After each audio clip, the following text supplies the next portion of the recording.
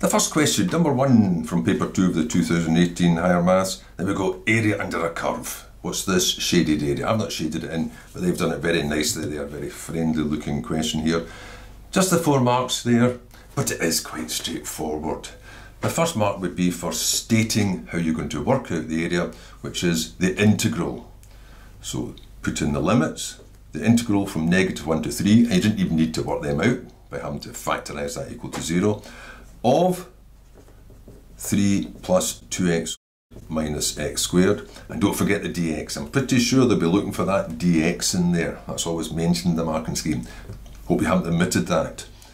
Now, integrate. So 3 goes back up to 3x.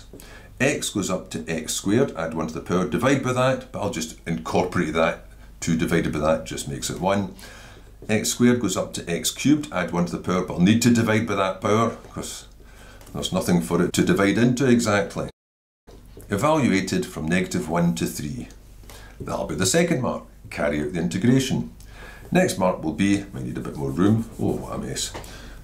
Substitution. So you just write that out again twice.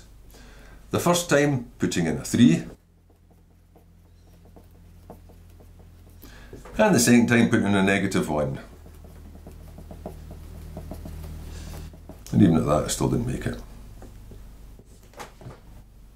And the last mark will be for evaluating it. So you could just press the buttons on your calculator, but these are quite straightforward here, aren't they? Because that's just a 9 plus another 9, and that knocks out one of those 3's, so that's another 9 to take away. That's a -3, that'll be +1. I've got 4 negatives here, so that'll be plus a third.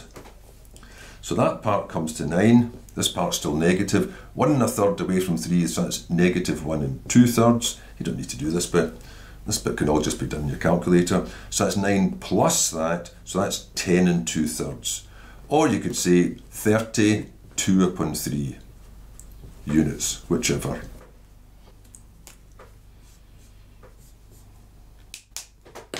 Either would do.